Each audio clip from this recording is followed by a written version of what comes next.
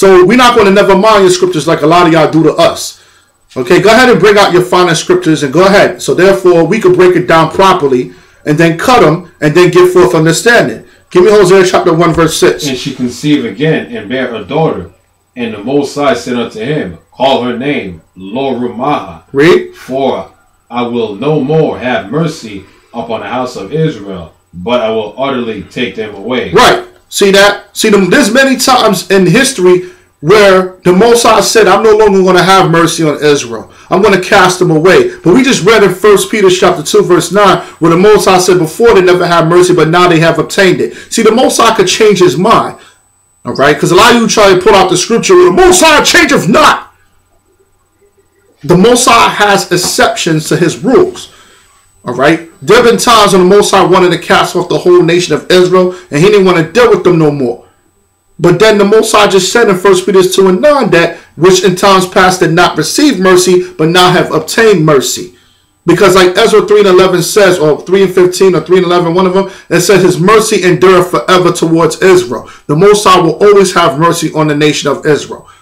At that particular time being, he's upset and he's pissed. He casts us off from his sight. This was one of those particular times. This is what Peter was dealing with in the second chapter of his books to the ones that were scattered throughout Europe and Asia Minor. Read on. But I will have mercy upon the house of Judah. What did the Lord say? I will have mercy on who? Upon the house of Judah. The Lord said, will have mercy upon the house of Judah. Drop down to verse 9, which represents the southern kingdom at that time. Because Hosea was a prophet for the northern kingdom that was worshiping idols. Read chapter 1, verse 9. Then said the Most High, call his name Lo-Ami, for ye are not my people, and I will not be your God. See, that's the point. Moses said that Israel would not be my people. Now, when you go back to Romans chapter 10, verse 19, it says, which are no people. That's the difference. There's a difference between no people and not a people. That was the whole point. So you can't use 1 Peter 2 and 9 for Romans 10, 19. Romans chapter 10, verse 19 says, I will provoke them to jealousy, which are no people. And Paul quoted Moses what he said to the nation of Israel during that time. You understand? And he said he will provoke us to jealousy by them which are no people. But Peter was quoting Hosea when it said that Israel will not be what? Read it again. All right, verse 9. Then said God, call his name Lo-Ami, for ye are not my people, and I will not be your God. So that's not the same. That's not. And notice, Paul, when you really check it out, Paul did not quote this scripture. Paul did not quote Hosea. Paul quoted Deuteronomy. If it was talking about the same thing that Peter was talking about, then Paul would have said, thus saith, did not Hosea said. He said, no, did not Moses saith. Peter in 1 Peter 2 and 9 was quoting Hosea, the first chapter here. And look, I got a precept Bible. Right. And if you look in the middle of the precepts on Hosea 1 and 9, right, it links you up to 1 Peter 2 and 10. Exactly, man. So these men don't deal with the precepts, so therefore that's why they coming out with all these devil's doctrines, man. Right.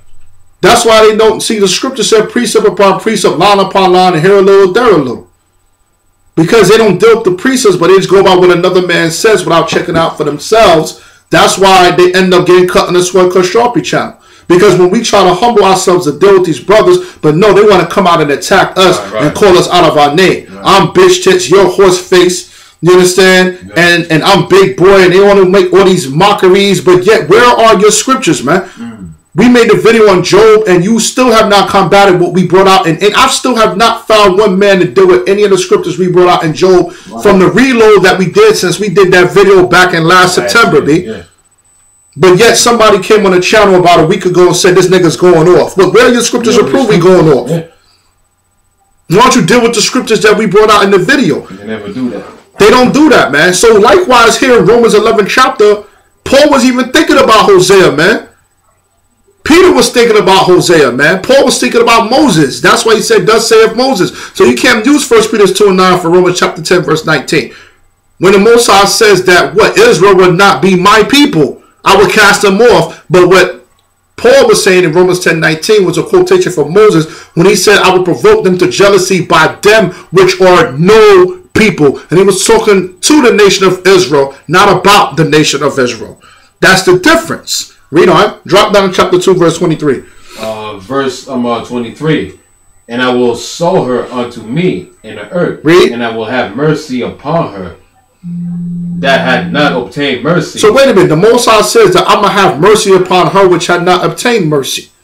So wait a minute. I thought we just read in chapter 1, verse 10. Okay, with verse 10, or excuse me, chapter 1, verse 6, when the Most High said he will not have no mercy on Israel. What happened? The Most High changed his mind. Because later on throughout the chapters and books, the Most High reneged and gave Israel another chance, because that's how much love he has for his people. He didn't give no Gentiles no other chances, man, because he wasn't dealing with the Gentiles, man. That's why he said, you only have I known of all the families of earth. So how can God love everybody? For you that try to pull that John 3:16 talking about God love all nations. That don't make any sense. The Lord wasn't dealing with the other nations. The Lord was always pissed off when Israel did something wrong, when Israel did something wicked. He always gave mercy unto Israel. He didn't give no mercy to the other nations. You may have a couple isolated incidences here or there, but overall, the national aspect, mercy was always for and towards Israel and Israel only. That's the point. That's why in one chapter and verse, the Most High tells Hosea, I'm going to cast off the whole seed of Israel. I'm mad at them, but the next one, I'm going to bring them back and have mercy on them. See that? The Most High never spoke that way towards any other nation on this earth. So you really think that the Gentiles are worthy for the Most High to offer up his only begotten son for, man? You crazy, man? Don't you see the love connection between Israel and the Most High? We're the ones that was called his wife. He is our husband. I'm interested in the kingdom. We're not even going to be calling the Most High the Most High. We're going to be calling him husband, man. Matter of fact, I think it says that in this very same chapter. Yeah, give me chapter 2, right, verse 16. Verse 16, and it shall be at that day, saith the Lord, that thou shalt call me Aishi. Right, Aishi, which is Ayash, which means husband. We're going to be calling the Most High husband in the kingdom, man. Right? And shall call me no more Bahali. Right, which means Lord. Because Baal is another way of saying Lord. All right, we're not going to call him Lord anymore, or Baal. We're not going to give him any type of title or resemblance of another false god. We're going to call him Ayash.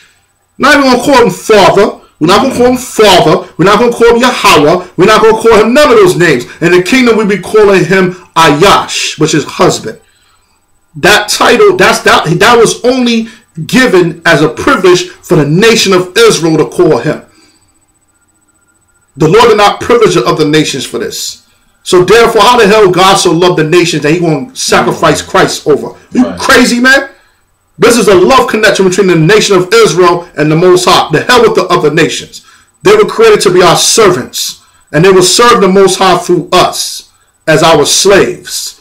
Read on. For I will take away the names of Baalim out of her mouth, and they shall no more be remembered by their name. Right. So Hosea chapter 2, verse 23. All right. And I will sow her unto me in the earth, and I will have mercy upon her that had not obtained mercy. And I will say to them, which were not my people, thou art my people, and they shall say, thou art my God. Right. So the whole point was my people. They weren't my people. Not a people, but my people.